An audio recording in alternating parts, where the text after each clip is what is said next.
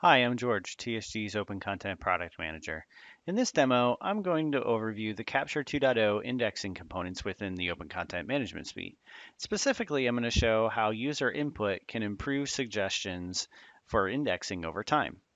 So here I am in the OCMS dashboard, and I'm going to say for this scenario, I'm indexing invoices, and I have a few in the queue. And what we're going to say for this scenario is that the first couple invoices in here from FedEx, we're going to say that we've been dealing with FedEx invoices for a number of years, and the system's already pretty aware of what FedEx invoices look like. I have another vendor in here, Diversified. And this vendor, we're going to say that we just started working with this vendor, and these are the first few invoices that we've seen in the system. So the system hasn't seen these invoices in the past. So I'm going to go ahead and just index these invoices. And the first thing I'm going to do is identify this as a FedEx invoice. So I'll just choose FedEx there.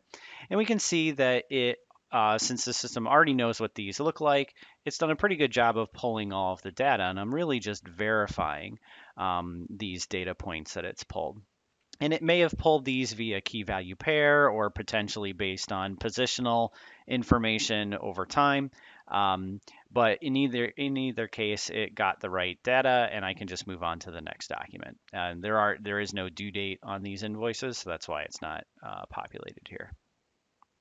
So for this next FedEx invoice, it's just going to do the same thing. And we can see that it again pulled the correct data, and I'm really just eyeballing and verifying that it got the right information. So now we're going to come across a diversified invoice, and this one the system hasn't seen before. So I'm just going to go ahead and say that it's a diversified invoice, and we can see here that it hasn't populated the information. So I can go through my normal indexing process of saying, okay, I'm going to find the invoice number and then click to pull the information over there. There is no PO number here, so I'm just going to jump down to the amount of the invoice, the invoice date, and this one does have a due date, so I'll just go ahead and do that.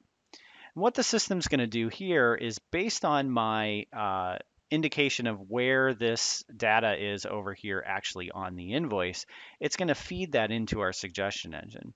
So the next time we see a diversified invoice, so I'll just go here and again select diversified, it's going to use that prior data to pull over this information automatically. So it's done a pretty good job again here of pulling the correct information automatically, and I'm just kind of verifying the data via just kind of looking at it. So just to show one more, this is just another invoice from the same vendor, and it again pulls over the correct data.